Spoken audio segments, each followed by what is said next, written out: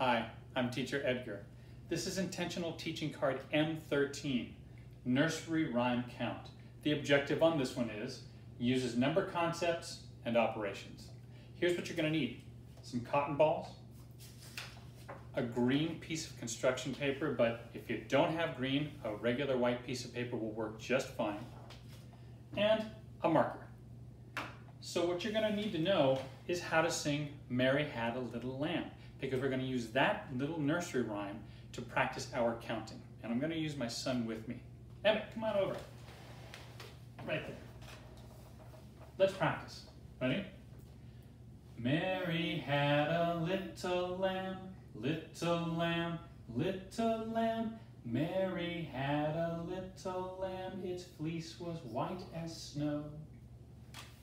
That's the rhyme. Now, what you're going to do is change a little bit and put a number in the song, and you're going to practice counting with that number that's in the song. I'm going to give you an example. Now, I want you to listen really carefully to this part, okay, Emma?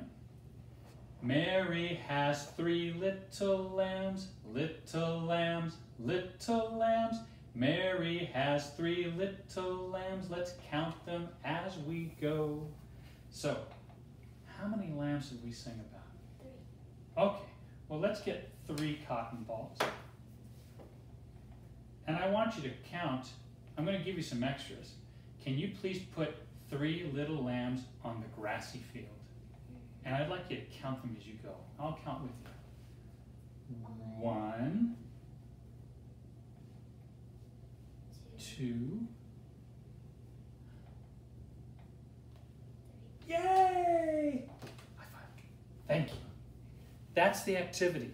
You can change the wording so that it's a different number. You can go to any number that you feel is appropriate. So if your child is just learning how to count, 1 to 3 is more than enough. But if your child's gotten a little further in learning how to count, go up to 1 to 10, 1 to 20. It's entirely up to you and your child.